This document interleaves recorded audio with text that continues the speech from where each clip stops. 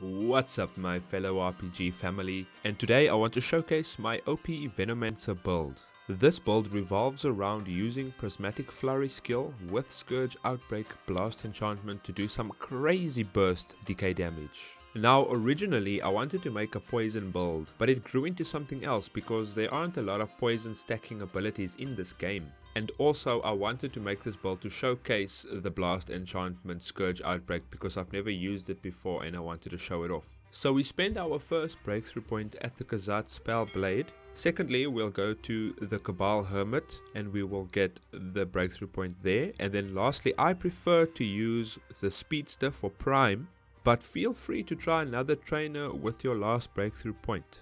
Our weapon choice will be the Virgin Fists with our Scourge Outbreak Decay Blast enchantment. So this creates an AoE blast whenever you land a hit and stacks really well with Prismatic Flurry. And our armor choice for this build will be anything that can boost our decay damage. So we will craft the full set of horror gear because each piece boosts decay damage. And if you're not sure how to craft it, check out my Horror Hunter bow build for the full details. And I just personally prefer the Buzu backpack for not affecting my rolling and the added corruption resistance. Also, don't forget to grab some spiked alertness potions for Prime and grab some dark varnish for the elemental discharge skill we'll be using. And then of course let's enchant our fists with the Scourge Outbreak. You can get everything you need from Ryan the Arcanist in the Sorborian's Academy. Okay, so with your skills, make sure you have all 5 elemental boons. You can also add focus for increased damage, but it's not 100% required. So to maximize Prismatic Flurry, make sure you have your 5 boons active